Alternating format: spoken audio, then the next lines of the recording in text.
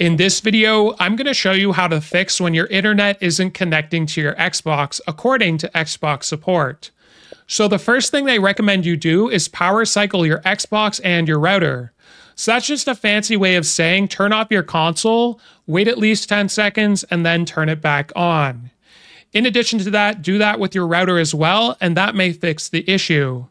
Now, if you're still having issues connecting to the internet, what I recommend you do next is go to Settings in the top right corner.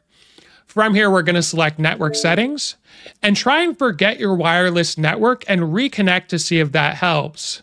In addition to that, Xbox support recommends that you use a wired connection, and if you have to use wireless, make sure your Xbox is as close as possible to your router to ensure you have a strong wireless internet connection.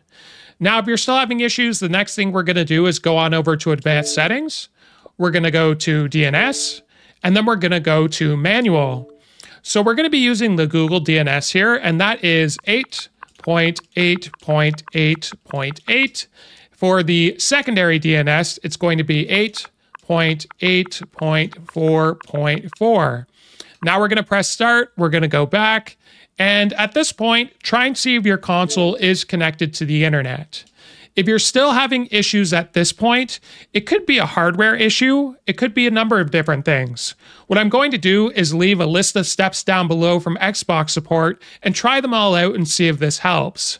So be sure to like and subscribe to the channel for more Xbox tips and tricks, and we'll see you in the next one.